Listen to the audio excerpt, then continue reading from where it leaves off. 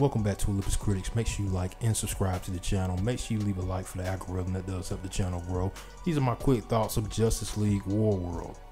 Now, the good things I'll say about this film is the animation. The animation looks fantastic. I really do like the Tomorrowverse animation. I really thought we should have got this type of animation in the last DC animated universe that we was in. But this is knocking it out of the park with the animation style that they're using.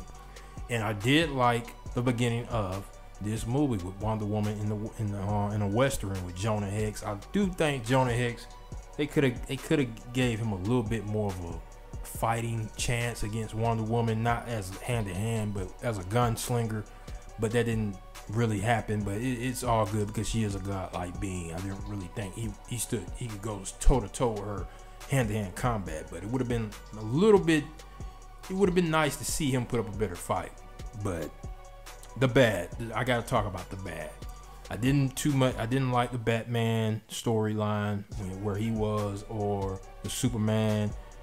It just didn't feel like Warworld that I'm used to, what we got in the animated Justice League animated series when we saw Superman and Martian Manhunter on Warworld fighting Mongrel. I'm gonna get to Mongrel in a minute.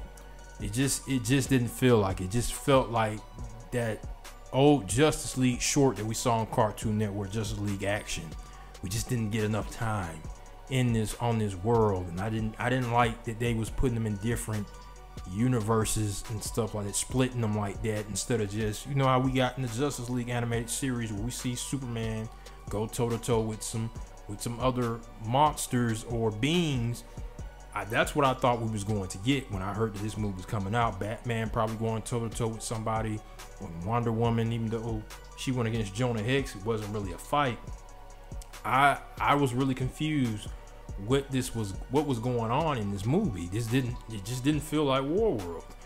So it just felt like this movie was rushed. It feels like this universe is rushed, in my opinion.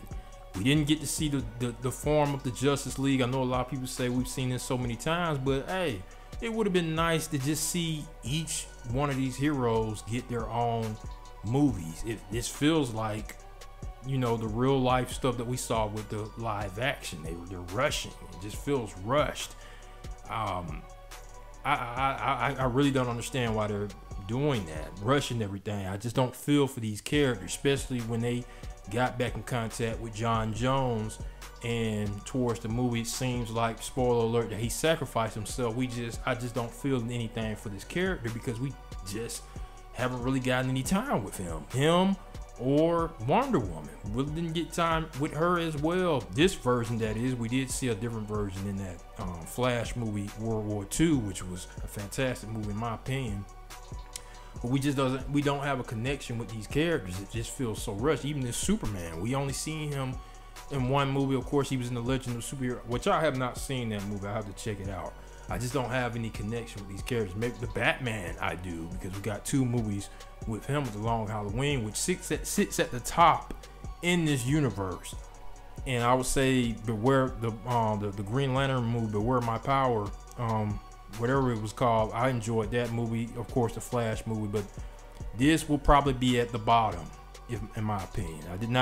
I did not enjoy some of this movie, but yeah, I just didn't have a feel for some of these characters. Not this Superman, not this Wonder Woman, definitely not this Martian Manhunter. Now let's get to Mongrel. When I initially saw him, I thought it was Brainiac.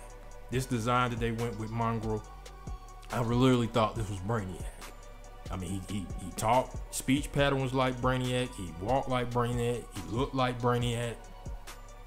You can't tell me y'all didn't think that was Brainiac. Can't tell me. He looked just like Brainiac. Even though we saw the version of Brainiac in that Flash movie on World War II, this just, I don't know who made up this design. That was the weakest version of Mongrel I've ever seen. By far, the weakest version.